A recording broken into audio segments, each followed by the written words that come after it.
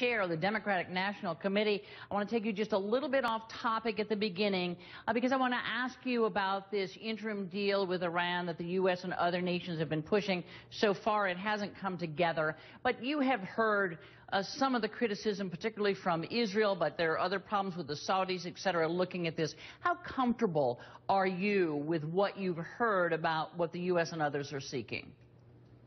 Well, I think any time that you are actually at the diplomatic table negotiating on a question that just a year or so ago would have been unfathomable, the idea that we could actually get Iran to back off its pursuit of nuclear weapons, number one, it demonstrates that the sanctions that we've imposed thus far have been extremely painful and effective, and that President Obama's emphasis on trying to do all that we can to make sure that Iran cannot attain those nuclear weapons is working, and we're going in the right direction. But of course, any deal has to be one that makes sense, and has to be one that makes sense for the United States' security interests and also the interests of our allies in the region. All right. Let me turn you back to the topic du jour, and that is the elections that we had last week. I want to put up an exit poll from the Virginia elections where the Democrat, Terry McAuliffe, won.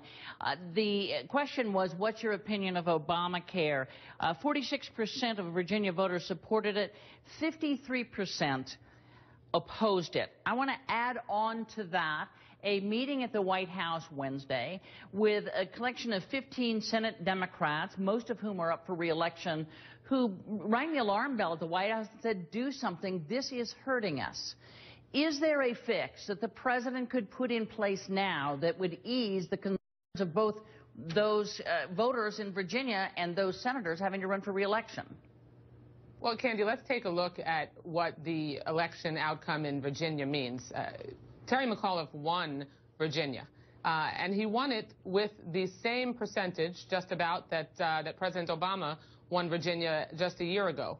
And what Election Day this past Tuesday in Virginia, a very competitive state, showed you is that when the voters are presented with a candidate who focuses on creating jobs and investing in education and working together versus a candidate who doubled down on the politics of shutdown, who embraced Tea Party extremism, who was a leader in the war on women, particularly on women's health, they overwhelmingly chose Terry McAuliffe, the Democratic candidate, and elected him. And that is what we're going to be looking at. Right. Just one sec. They're going to be having the same choices all across the country with Tea Party governors that were elected in 2010 having to run on similar records against candidates who are going to give them a similar choice. But when it comes to Obamacare specifically, Obamacare did not have anything to do with Tuesday's outcome. You don't think it made the election closer? You don't, I mean, because... No, I really don't. Because so if you look at the results a year ago and the results are now, they were about the same. Right. If you look at 2014, if you look at this through the prism of 2014, you don't think that Obamacare will weigh heavily on Democratic elections?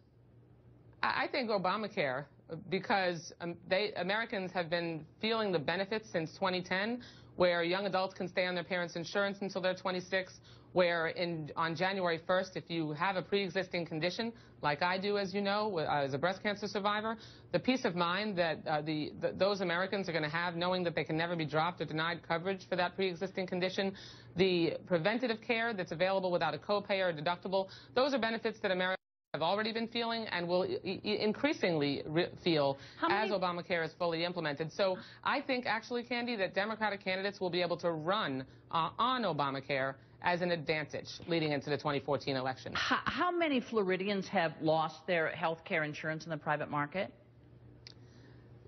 The situation that Floridians or any person who's gotten a transition letter from their insurance company are in is that they will have an opportunity to shop on the exchange and compare plans. Right. And when they have, and you can, the CEO of Florida Blue was on a Sunday show just a week or so ago talking about how they are offering a replacement plan for the plans that they're transitioning, and in most cases the plan that the person is going to benefit from is actually lower cost and has more benefits. So, you know, it is a real significant distortion to say that that hundreds of thousands of people are being canceled. What's actually happening is that they are very likely going to get a better plan for less money. Nonetheless, 100,000 people, hundreds of thousands of people have had their insurance canceled. Some of them, certainly not all of them, but some of them have expressed an interest in keeping it. Would you support, should the president support any kind of move, and there are those in Congress, and some of them are Democrats who say, yes, people who have insurance they want to keep in the private market should be allowed to keep it. And that's not just Republicans pushing that.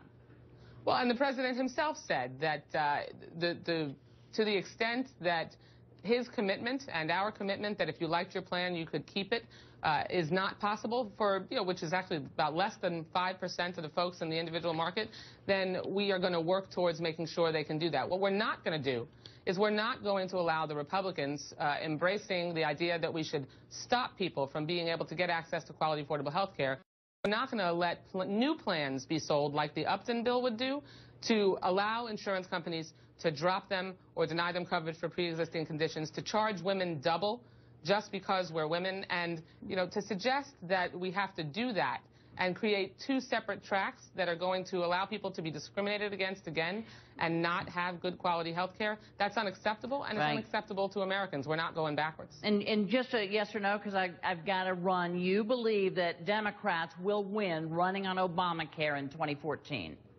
I think because Americans reject the Tea Party extremism. They want us to focus on creating jobs and working together, and because they will feel the benefits of Obamacare, yes. All right.